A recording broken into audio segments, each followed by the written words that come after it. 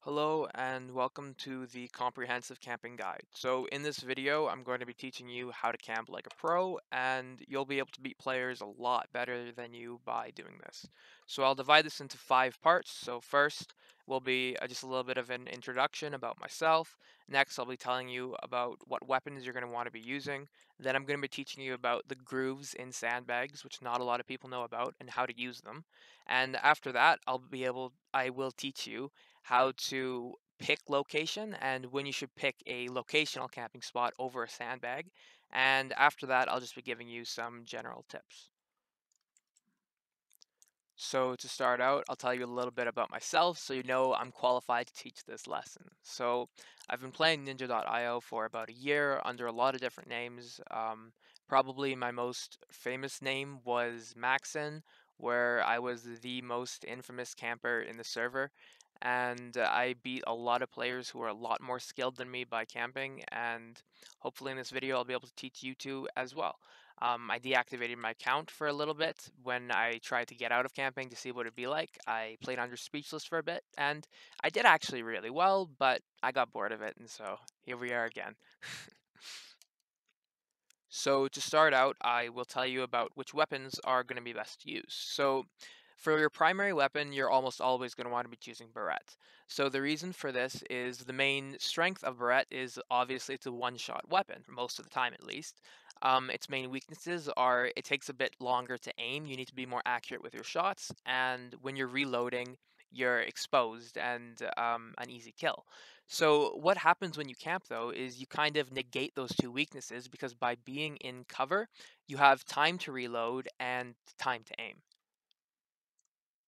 All right, so I'm just going to demonstrate the power of Barrette while in a sandbag. And so to get onto the secondary weapons as well, so in a map like this, I chose chainsaw. I don't know why it gave me RPG.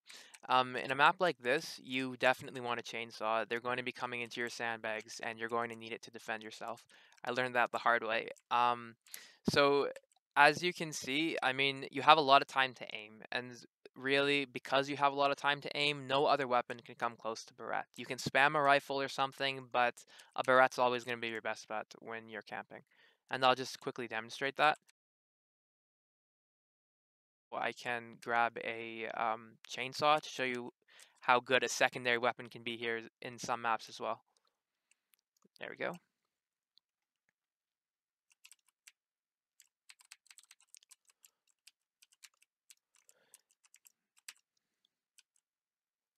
So also, you're going to want to make sure your Barrette is, peeking out the proper distance.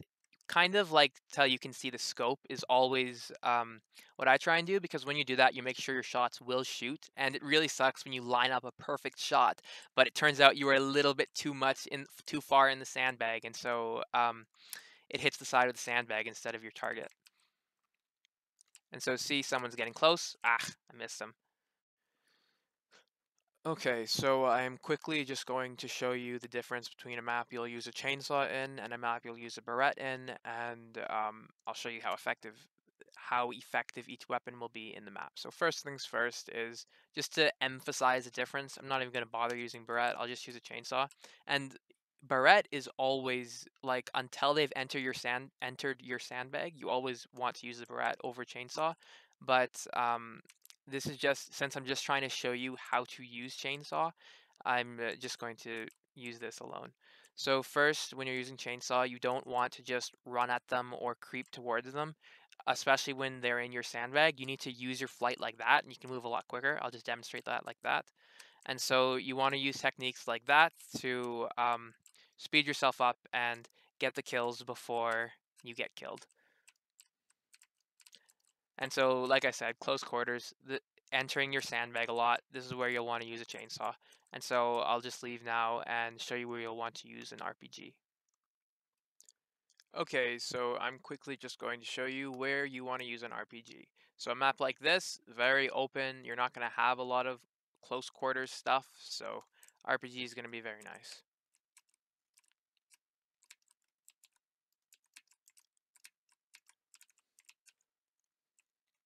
So I mean, it's kind of self-explanatory. I mean, they're not going to be coming up on this ledge that much. Like so, RPG is just going to work a lot better than Chainsaw because Chainsaw you're not going to really have the range unless they're coming from down here. But even then, I mean, you can just get them with an RPG. So pretty self-explanatory. If you don't expect to get too close to any enemies, you're going to want to stick with an RPG over Chainsaw. And that's that for that.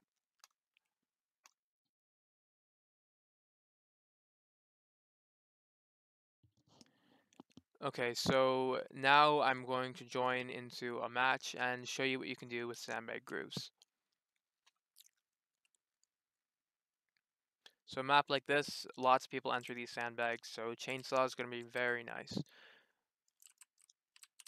And as a side note, if you have a good position of cover you're going towards, don't just rush towards it. If you see you're getting fired at, take whatever's available and kill whoever's attacking you till you get there. Okay, anyways, so now that I'm here, as you can see, when I go this way, I'm fully submerged, I can shoot and everything. But when I actually try going, oh, okay. So when I actually try to reverse the groove and go this way, you can see my head's kind of exposed and poking out. He's actually against the groove, and you can see his head's out too. See how I just sniped him? So when your head's out, and see how I just got killed. So when your head's poking out of the sandbag, I just had to do something quickly, but now that I'm back in a match, I will finish up talking about grooves. So as I showed you last time, when your head is exposed, you're going against the groove, you are more vulnerable, and especially to spam weapons like rifles and laser guns, you'll take a lot of damage from them, and it makes a big difference. So see how he is in the groove? So this is a right-facing groove. So watch what happens if I try and go left in this groove. Look, I can't get the same protection. So a lot of the times it's actually beneficial to go with the groove even if your targets are coming from behind because you can block their fire whatever you got to do and then switch when they get close. And right now I really should have a chainsaw but I don't. But yeah, so you're going to want to always be lining up with the groove pretty much. There might be a few exceptions, but for the most part, line up with the groove. It makes a big difference. So not all maps actually have good sandbags. In a lot of maps, the sandbags are in awkward positions or they're in a position where really not a lot of people go, so you're not going to get a lot of kills. So in maps like, and some just don't have them outright, like this one. So in maps like that, you're going to want to be working with something called locational camping. And in locational camping, you pick a spot that has a lot of cover, but it also gives you access to a lot of people. So in this space map, for example, you're going to want to be choosing a spot such as under like right in between the stairs here. This is a really good spot, and in this kind of semi-transparent place, it's also a good spot. You have a lot of cover, and I actually find that I get that you have more access to kills if you're up here. So I usually like to camp there, and if you're camping up here, you'll want a chainsaw for people coming out of the portal. And I'll just quickly demonstrate how effective you can be even without sandbags. Locational camping really, really can be a lot more effective than sandbags a lot of the time. So I'll just demonstrate this to you. I'll get like 5 kills in a row, and then hopefully you will have been convinced. And on a side note, you don't want to just stay in one spot. See how he's shooting me down from down there, and I'm moving to kind of dodge his shots. When you're camping, even in sandbags, you want to be doing the same thing. You want to be kind of moving around, waiting for an opportunity to shoot. Don't just sit there, otherwise you're going to get killed by things like RPGs or they'll chainsaw you or something. And yeah. So just see how I'm using cover. So it's all about being mobile, actually, ironically. Camping is not just about sitting in the same spot. You need to know when to move your positions, and you need to know what cover is good cover and what cover is not. And ideally, you want to be making sure you can shoot at the enemy before they have a chance to figure out how they can get past your cover. And by doing that, you'll get a lot of kills. Okay, I think that's enough.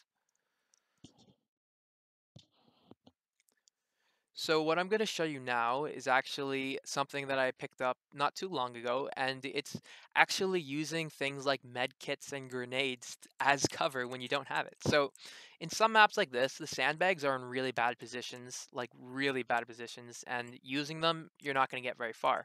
So see, this spot here is a great position, and what you're going to want to actually do is when the grenade spawns here, you can use this as cover because if somebody's shot hits it with like a barrette or RPG, it's actually going to soak up the damage, as you can see, like that, and keep you safe. And so you can actually use these little boxes to camp. And this is a really good spot here. So I'll just tell you like straight out, there's always a good spot to camp in every map. You just have to find it. All right, well, that will wrap it up for the comprehensive camping guide. I hope everybody who watched learned a thing or two and you enjoyed.